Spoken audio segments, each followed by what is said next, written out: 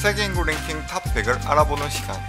이번 영상에서는 세계 인구 30위부터 26위까지 인구 랭킹과 국가별 특징에 대해 간단하게 알아볼까 합니다. 인구수는 시시각각 변하기 때문에 이 영상은 2020년을 기준으로 제작된 점을 참고해주세요.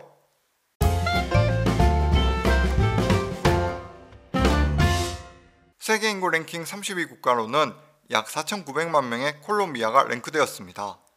콜롬비아는 남아메리카 대륙 북서쪽 카리브해 연안에 위치한 나라로 동쪽으로는 베네수엘라와 브라질, 남쪽으로는 에콰도르, 페루 등과 접해 있는 국가입니다.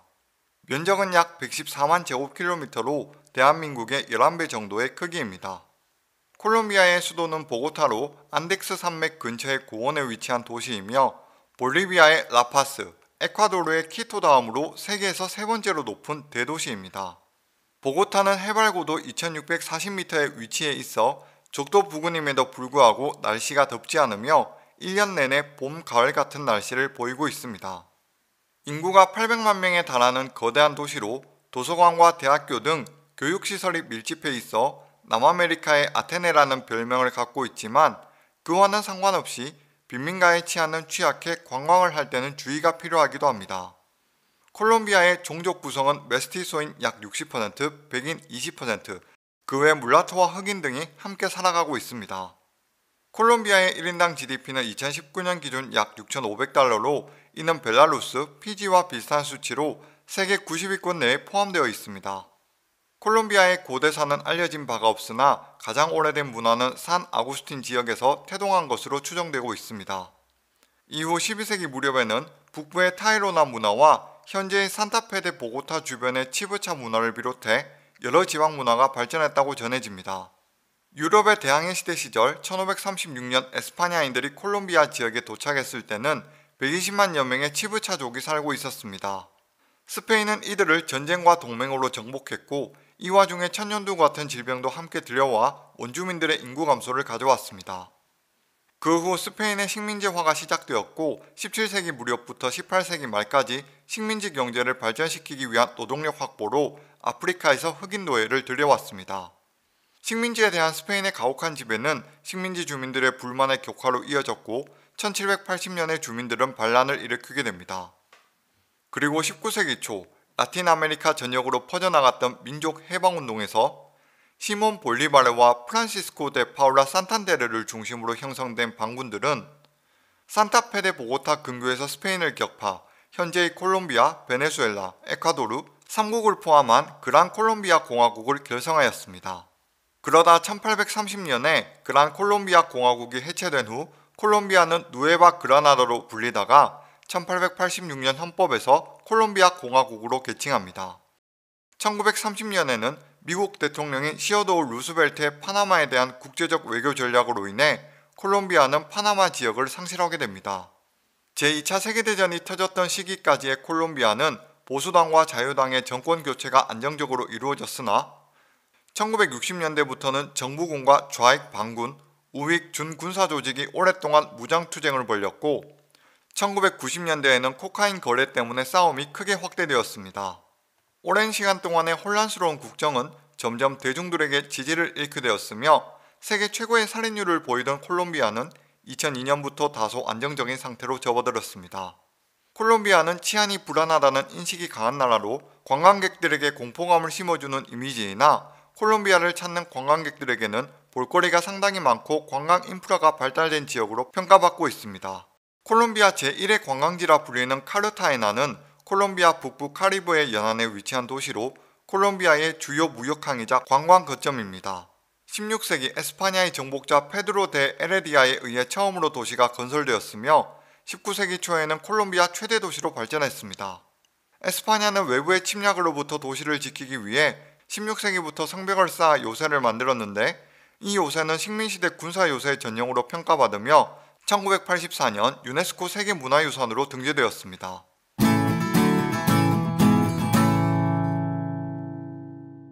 세계 인구 랭킹 29위 국가는 약 5천만 명의 스페인입니다. 스페인은 유럽의 남서쪽 끝 이베리아 반도에 위치한 나라로 동쪽으로는 프랑스, 서쪽으로는 포르투갈과 접하며 남쪽으로는 지브롤터 해협을 건너 모로코와 마주한 국가입니다. 면적은 약 50만 제곱킬로미터로 대한민국의 5배 정도의 크기입니다. 스페인의 수도는 마드리드로 유럽에서 5번째로 인구가 많은 도시이자 스페인 최대 도시이기도 합니다. 마드리드에는 명문 축구 클럽인 레알 마드리드와 아틀레티코 마드리드가 있으며 15세기 이후 스페인 왕실에서 수집한 작품을 전시하고 있는 스페인 대표 박물관 프라도 박물관이 있습니다. 스페인의 두 번째 큰 도시는 바르셀로나로 명문 축구 클럽인 FC 바르셀로나는 마드리드의 팀들과 더불어 전 세계에서 가장 강한 팀들 중 하나입니다. 스페인의 종족 구성은 스페인인 약 85%, 그 외 모로코인 등의 사람들이 살아가고 있습니다. 스페인의 1인당 GDP는 2019년 기준 약 3만 달러로 이는 대한민국, 몰타와 비슷한 수치로 세계 30위권 내에 포함되어 있습니다. 스페인의 역사는 기원전 80만 년 전 이베리아 반도에 인류가 정착한 것으로 시작됩니다. 스페인에서 가장 오래된 인종으로는 기원전 15,000년경에 알타미라 동굴 벽화를 남긴 구석기 시대의 크로마뇽인으로 알려져 있습니다. 기원전 2000년경 타르테수스족의 청동기 문화는 추후 청동기 제조에 영향을 끼치게 되었으며 기원전 1000년경 유럽 중부의 켈트족으로부터 생긴 켈트 이베리아인들이 스페인의 선조로 알려져 있습니다. 그 후 스페인 지역을 점령하고 있던 페니키아인들이 쇠퇴하면서 기원전 6세기 무렵에는 카르타고인들이 들어와 식민지를 건설하게 됩니다. 기원전 2세기 당시 유럽의 패권자였던 로마는 이베리아 반도의 자원을 탐내며 스페인 지역도 자신들의 영역에 포함시켰고 이후 이 지역은 로마의 지배를 600년간 받게 됩니다. 기원 후 5세기 로마의 힘이 약해지면서 서고트족이 왕국을 건설하게 되나 8세기 초 북아프리카에서 공격해온 이슬람교도에 의해 멸망하게 됩니다. 이슬람교는 이베리아 반도의 3분의 2를 차지하는데 당시 다른 유럽 지역이 기독교의 영향 아래 있는 동안 이베리아 반도는 수학과 과학, 건축 등 과학기술이 고도로 발달하게 되면서 스페인의 경제는 크게 성장하게 됩니다. 그러다 북쪽을 중심으로 세력을 넓혀가던 기독교인들이 국토 회복에 힘쓰며 레온, 카스티아, 아라곤, 카탈루냐 등의 기독교 왕국들이 탄생하게 됩니다. 15세기 후반에는 카스티아의 이사벨 1세와 아라곤의 페르난도 2세가 기독교 왕국을 통합하면서 마지막 이슬람 왕국을 몰아내는 데 성공합니다. 그리고 이때부터 스페인의 이사벨 여왕이 콜럼버스를 지원하며 신대륙을 발견하였고 대항해 시대를 주도하게 됩니다. 콜럼버스로 인해 신대륙을 발견하게 된 스페인은 남아메리카의 대부분과 북아메리카의 일부, 그리고 아시아의 필리핀 등을 지배하며 막대한 양의 금과 보석 등을 들여오게 됩니다. 스페인은 식민지를 넓히는 과정에서 포르투갈과 충돌하게 되었으며 독일과 프랑스의 개신교와 종교적으로 대립한 스페인의 카톨릭은 종교전쟁을 치르게 됩니다. 스페인의 해군은 강력한 힘을 자랑하며 무적함대라는 별명을 얻게 되었고 펠리페 2세 때 스페인은 최고의 전성기를 맞이합니다. 하지만 1588년 133척의 무적함대는 영국 엘리자베스 여왕의 함대에게 패배하였고 이때부터 스페인의 영향력은 세계에서 점점 하락의 길을 걷게 됩니다. 19세기에 접어들어서는 나폴레옹의 침공, 자유주의자들의 반란을 거치게 되면서 1873년 첫 공화제가 성립합니다. 하지만 공화정 이후에 스페인은 입헌군주제와 군사 독재 정치가 반복되었고 1936년 프랑코 장군의 내란으로 파시즘 국가가 됩니다. 40여 년이 지난 1975년 프랑코 장군이 죽은 뒤 부르봉가의 왕자 후안 카르로스가 즉위하면서 새 헌법을 정하였고 스페인의 민주주의가 시작됩니다. 스페인의 마드리드와 바르셀로나 두 도시는 매년마다 꾸준히 관광객들에게 인기가 높습니다. 마드리드의 프라도 미술관은 르네상스 이후 근현대 직전까지 스페인 거물급 화가들의 작품을 전시하고 있는데 대표적으로 프란시스코 고야, 벨라스케스가 있으며 플랑드레의 작품들도 다수 있습니다. 프란시스코 고야의 대표작으로는 1808년 5월 3일이라는 작품으로 나폴레옹 군대가 스페인을 점령하고 양민들을 처형하는 장면을 묘사한 작품입니다. 디에고 벨라스케즈의 대표작으로는 1656년경에 제작된 시녀들이라는 작품으로 마르가리타 공주와 왕과 왕비의 모습을 순간적으로 포착하여 나타냈다고 합니다. 바르셀로나는 사그라다 파밀리아를 비롯해 구엘공원, 가우디가 건축한 각종 건축물들로 인해 스페인의 관광 수입을 대부분 차지하고 있습니다.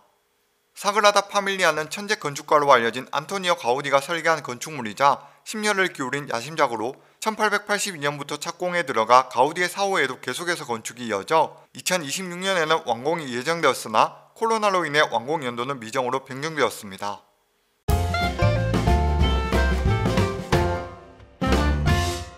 세계 인구 랭킹 28위 국가로는 약 5,200만 명의 대한민국이 랭크되었습니다. 대한민국은 아시아 대륙의 동쪽 끝에 있는 나라로 동쪽과 남쪽은 남해를 건너 일본에 면하고 북쪽으로는 북한과 접해 있습니다. 면적은 약 10만 제곱킬로미터로 아이슬란드, 헝가리와 비슷한 크기입니다. 대한민국의 수도이자 최대 도시는 서울특별시로 한국의 중심인 만큼 각종 기업의 본사나 다국적 기업 기관의 한국 지사가 몰려 있습니다. 미국의 브루킹스 연구소의 연구에 따르면 대한민국 수도권은 전 세계 도시권 중 도쿄, 뉴욕 다음으로 LA와 함께 지역 총생산 3, 4위를 다투고 있다고 합니다. 서울을 방문한 외국인들이 꼽는 특이한 점으로는 도시 내에 산이 매우 많다는 점인데 대부분의 세계적인 도시인들은 평야에 자리 잡고 있는 반면 서울은 산지에 둘러싸인 대도시로 유명합니다. 서울의 면적을 상당 부분 차지하고 있는 산지와 한강 그리고 수십 개의 대학교 등의 존재로 인해 실제 가용 면적이 좁아 고층 공용주택이 발달한 특징을 갖고 있기도 합니다. 대한민국의 민족 구성은 한국인이 95% 이상으로 대부분을 차지하고 있으며 그 외 중국인, 태국인, 베트남 등지 출신의 사람들이 함께 살아가고 있습니다. 대한민국의 1인당 GDP는 2019년 기준 약 3만 1,000달러로 이는 푸에르토리코, 몰타와 비슷한 수치로 세계 30위권 내에 포함되어 있습니다. 대한민국의 역사는 기원전 약 70만 년 전부터 인류가 살았던 것으로 추정됩니다. 한반도 일대를 지배한 최초의 국가는 홍익인간 정신의 당군이 건국한 고조선으로 청동기 문화를 바탕으로 하여 주변국으로 정복 활동을 통해 보다 큰 정치 집단으로 발전해 나갔습니다. 고조선이 멸망한 후에는 철기 문화를 기반으로 한 새로운 연맹 왕국들인 부여, 고구려, 동해, 마한, 진안, 변한의 3한 등이 나타났으며 후에 철기 문화가 널리 보급되면서 한반도는 고구려, 백제, 신라 3국의 고대 국가 시기에 접어듭니다. 세 국가의 발전은 서로 경쟁을 통해 발전함과 동시에 중국의 왕조 교체와 깊은 관계를 가지면서 전개되었습니다. 신라는 당나라와 연합해 고구려와 백제를 제압하였고 삼국을 통일한 통일신라는 왕권을 강화하며 귀족 세력을 억누르는 정책을 펼쳤습니다. 통일신라 말기에는 육두품 세력이 대두하여 지방 호족의 세력이 성장하면서 왕권이 약화되어 갔으며 세력은 다시 후고구려, 후백제, 그리고 신라로 분열되며 후삼국시대가 됩니다. 서기 918년 왕건은 호족 세력을 기반으로 하여 삼국의 사회 혼란을 수습하고 민족을 재통일하며 고려를 세웁니다. 호족의 세력을 얻고 건국된 나라인 고려는 신라 시대보다 귀족 중심이었으며 신라 때보다 문화의 폭이 크게 확대되었으며 불교와 유교 문화가 융합됩니다. 그러다 고려 왕조는 12세기 이후로 소수의 고문 세족들의 토지 사유와 경향이 나타났고 이러한 현상은 고려의 국가재정 공표를 초래하며 왕조의 기틀을 불안하게 만들었습니다. 국내에서는 여러 봉기들이 연이어 일어났으며 나라 밖에서는 몽골의 침입과 원나라의 정치적 간섭이 심해져 고려는 몰락하게 됩니다. 15세기 신흥무인으로 크게 성장한 이성계는 정도전과 같은 신진사대부와 힘을 합쳐 새로운 국가 조선을 건국하게 됩니다. 이후 태종, 세종, 세조를 중심으로 권력 구조가 개편되고 중앙 집권 체제가 강화되면서 조선의 국력은 크게 신장했습니다. 9대 왕인 성종시대를 거치면서 조선은 완성된 유교 국가의 형태를 갖추었으며 고려보다 한층 강화된 중앙집권화 관료제 국가로 거듭났지만 16세기 이래 훈구 세력과 지방의 산림 세력 사이에 갈등이 고조되면서 조선 왕조는 동요되어 갔습니다. 여기다 임진왜란과 병자호란 등 외세의 침입에도 크게 시달리며 19세기 조선의 정세는 세도 정치로 말미암아 파국으로 치닫게 됩니다. 1899년 근대 국가로서의 대한제국 수립, 개혁 정치를 실시하며 국가의 위기 상황을 극복하고자 했지만 빠른 변화를 보이던 세계 정세에 대비하지 못하며 열강의 간섭 그리고 무력을 앞세운 일본의 식민지로 전락하고 맙니다. 1910년 일본 제국의 식민지로 전락하는 수모를 겪으며 30년 이상 일본의 식민지배를 받았고 1945년 일본이 태평양 전쟁에서 패망함으로써 대한민국은 비로소 독립에 성공하게 됩니다. 독립의 기쁨도 잠시, 전쟁의 승전국들이 카이로, 얄타, 포츠담 회담에서 합의하여 해방과 동시에 남북으로 분열되었고 1950년에는 한국전쟁을 겪었으며 1953년 휴전 이후로 현재까지 남한과 북한으로 분단된 상태로 유지되고 있습니다. 대한민국은 전 세계적으로 한류 문화로 유명합니다. 한류는 음악, 영화, 드라마 같은 대중문화뿐만 아니라 화장품, 음식, 패션 등 대한민국이라는 국가의 전반적인 문화가 세계에 알려지는 현상입니다. 특히 경제적인 측면에서 게임이 큰 비중을 차지하는데 게임 및 전자산업의 발전과 함께 성장한 e스포츠, 스타크래프트와 리그 오브 레전드에서는 수많은 세계적인 프로게이머들을 배출하였습니다. 또한 서구권에서의 K-팝은 과거에는 단순히 동양권의 매니아적인 문화 정도로 취급되었지만 2020년대 들어 방탄소년단이 빌보드 차트 핫 100 1, 2위를 동시에 석권하며 K-팝의 영향력이 확대되어 가고 있습니다.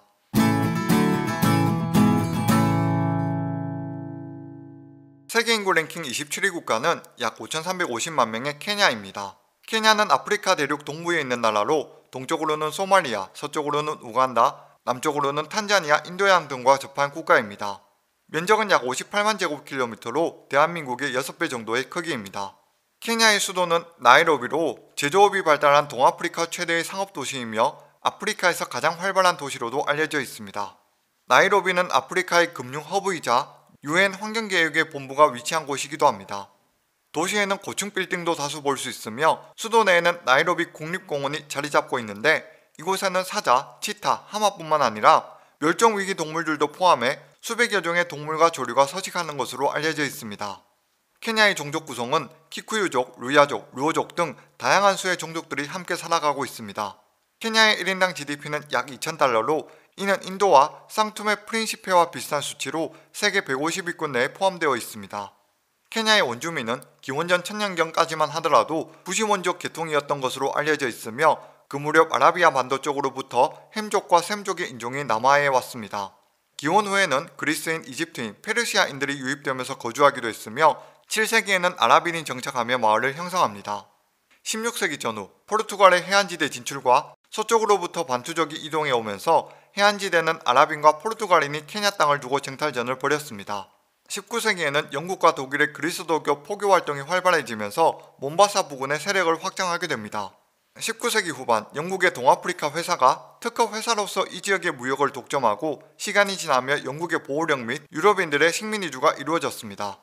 제2차 세계대전 이후 1952년에 시작된 마오마오 투쟁은 1956년까지 이어지는데 이는 유럽인에게 빼앗긴 농토를 되찾는 민족운동의 성격도 갖고 있었습니다. 1963년 12월 12일 케냐는 독립을 성취하고 1년 후에는 공화국을 선언하는데 이때 케냐 건국의 아버지라 불리는 조모 케냐타가 독립운동의 지도자로서 세계에 알려졌습니다. 하지만 케냐타는 초대 대통령에 당선된 후 야당인 케냐 인민연합당을 해산시키고 죽을 때까지 독재의 길을 걷게 됩니다. 1978년 케냐타의 사후 당시 2인자였던 데니얼 아랍 모이 부통령이 승계하였고 역시 일당 독재의 길을 걸으며 2명의 대통령은 38년간 케냐를 차지했습니다. 이 기간 동안 부정부패와 인권 탄압 등으로 국제사회로부터 비난을 받으며 영국, 미국, IMF는 이러한 이유로 케냐에 대한 경제 원조를 중단하기도 했습니다. 그러다 2002년 대통령 선거에서 레인보우 연합당의 음와이 키바키가 승리하면서 케냐의 독재 체제는 막을 내리게 됩니다. 나이로비 국립공원에는 동물고아원이 있습니다. 동물고아원은 밀렵이나 환경 파괴로 인해 부모를 잃어버린 야생동물들을 보호하는 곳입니다. 부상당했거나 질병에 걸린 동물들을 치료하여 다시 야생의 세계로 돌려보내기도 하며 케냐 야생동물협회와 협조하여 운영됩니다. 동물고아원은 야생동물 보호에 관심을 주는 사람들이 자발적으로 기부하는 후원금으로 운영되며 나이로비 시내에서 쉽게 접근할 수 있는 거리에 있어 동물을 사랑하는 사람들이 많이 찾는 곳이기도 합니다.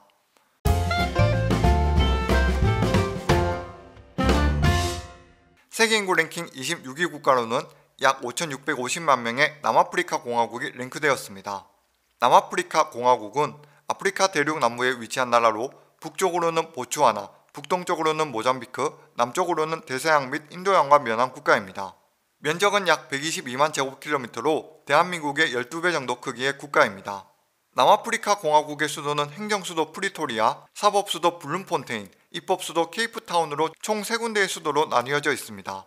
이는 1910년 남아프리카 연방을 결성할 때 4개 구성국 중 가장 작은 나탈 식민지의 피터마리츠버그를 제외한 3개국 수도에다 3부기관을 각각 하나씩 나누어 주었기 때문입니다.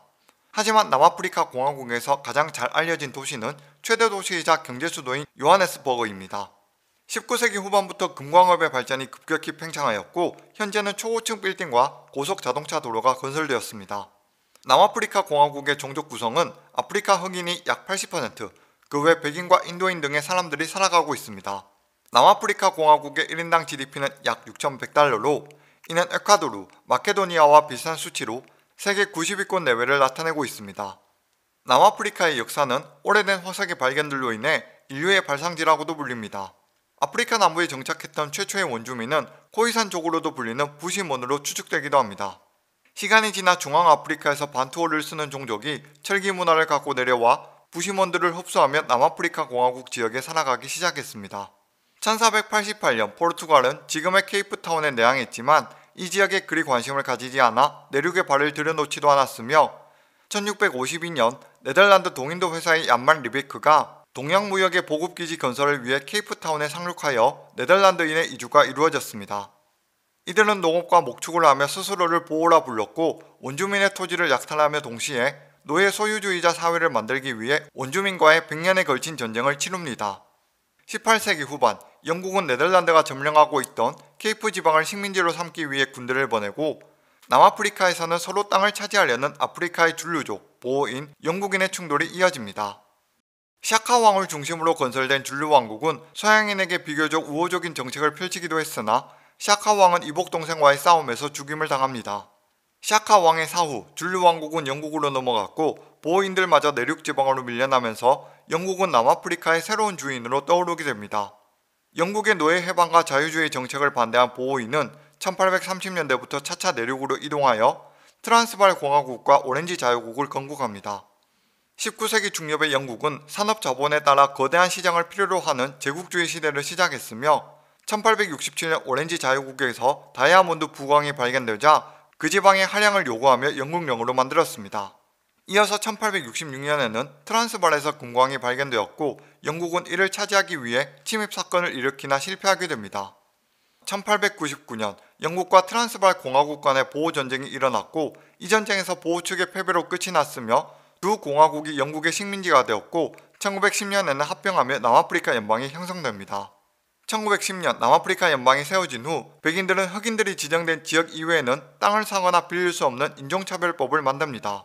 이후 1948년에는 인종차별과 백인 우월주의의 대명사라 불리는 아파르트헤이트가 실시되었는데 이 과정에서 도심에 살던 흑인들을 모두 타운십이라 불리는 도시 외곽지역으로 이주시켰습니다. 또한 신분증에는 피부색이 표시되었으며 백인 거주 지역에는 흑인이 들어오는 것을 엄격하게 제한했습니다. 이러한 인종차별 법안에 반대한 흑인들은 아프리카 민족회의 ANC를 결성하여 저항하였고 이 사건으로 남아프리카 연방은 국제사회로부터 강한 비난을 받게 됩니다. 이에 국민들은 영국 연방으로부터 독립을 선언했고 1961년 남아프리카 공화국을 세우게 됩니다. 이후 계속되는 정부의 강압 속에서도 남아프리카 전역에서 흑인들의 저항 운동이 이어졌고 국제사회에서도 미국과 유럽의 여러 나라들이 아파르트헤이트를 실시하는 백인 정부에 대해 경제 제재를 실시하며 압박을 가하게 됩니다. 결국 1989년 클레르크 대통령은 아파르트헤이트 정책의 철폐를 감행하고 1994년 남아공 최초의 민주적 선거에서 압도적인 승리로 넬슨 만델라가 당선되면서 아파르트헤이트는 완전히 폐지됩니다. 남아프리카 공화국의 랜드마크로는 5.2억 년 전 빙하 작용으로 생겨난 오랜 세월의 테이블 마운틴이 있습니다. 케이프타운을 내려다보고 있는 이 산은 테이블과 닮은 모습을 지니고 있어 테이블 마운틴이라는 이름을 갖고 있는데 넬슨 만델라가 투옥되고 있는 동안 테이블 마운틴의 긴 능선을 바라보며 국가의 미래에 희망을 생각했다고 하여 남아공 국민들에게 더욱 상징적인 의미가 있습니다. 산의 정상까지는 케이블카를 이용할 수 있으며 정상에서는 대서양과 인도양에 만나는 장엄한 경치를 감상할 수 있다고 합니다. 이번 영상에서는 세계 인구 랭킹 탑 100 30위부터 26위까지 정리해 보았는데요. 다음 세계 인구 랭킹 영상에서는 25위부터 21위까지 소개하도록 하겠습니다. 끝까지 시청해 주셔서 감사드리며 행복한 하루 보내세요.